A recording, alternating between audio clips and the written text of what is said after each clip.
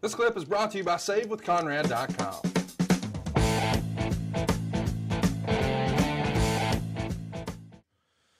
Of course, life goes on. She gets married in 2006 to a fine gentleman named Ron.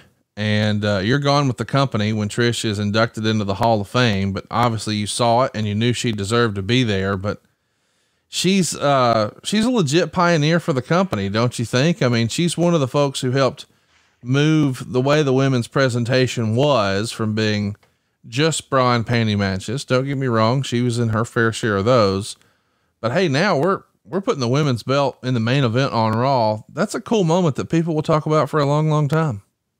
Yes, I think that Trish, was one of those pioneers, and there were a few of them in there that helped get us to a place where we are today. And to that, I applaud her wholeheartedly. At the same time, Trish was also an overall talent that understood that, hey, we're entertainment. And we're going to go out and have fun, and we're going to go out and play parts. And this is what we do to entertain our audience. So all the way around, Trish was a well-rounded performer. One of the greats for sure. She's been back for a ton of appearances and one-offs, including being in the first Women's Royal Rumble. She came back for a match against Charlotte Flair at SummerSlam. It's got to be pretty cool for you, here after all these years, you're back, and so is Trish.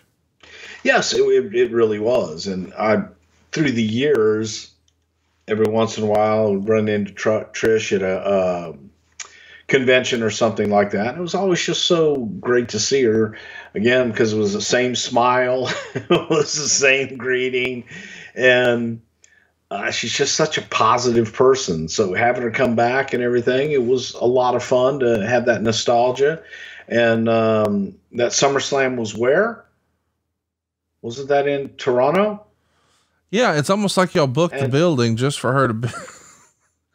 If you could sum up Trish's career and impact on the business, how would you do that? Positive. Yeah. In one word, I would say positive.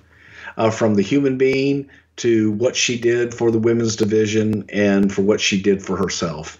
Trish to me is the epitome of hard work and passion. That a lot of people saw her as oh, hey man, she's just another pretty face. Yeah.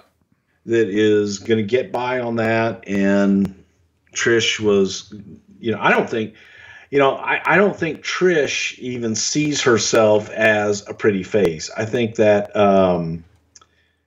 Trish kind of sees herself as who she is, just a strong person that is passionate about what she does, everything that she does, whether it's wrestling and her yoga and her family and all the way down, positive. And she made a lot of great contributions to the company.